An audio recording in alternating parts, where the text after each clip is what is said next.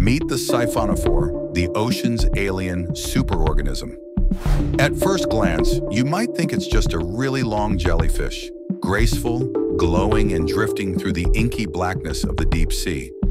But take a closer look, and you'll discover something far stranger. The Siphonophore isn't a single creature.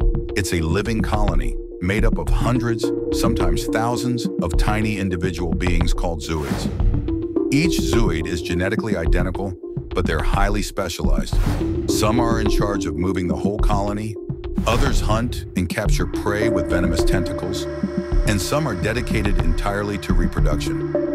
It's like a team where every member is born to do one job, and they do it perfectly. Together, they form a colony that functions like a single deadly jellyfish.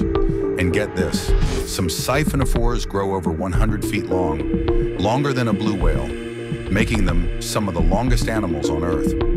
They drift silently through the deep sea, softly bioluminescent like a ghost train of glowing organs, hunting in complete darkness with deadly precision. The ocean holds many mysteries, but few are as strange or as mesmerizing as the Siphonophore. Don't forget to like, share, and subscribe for more mind-blowing creatures from the deep sea.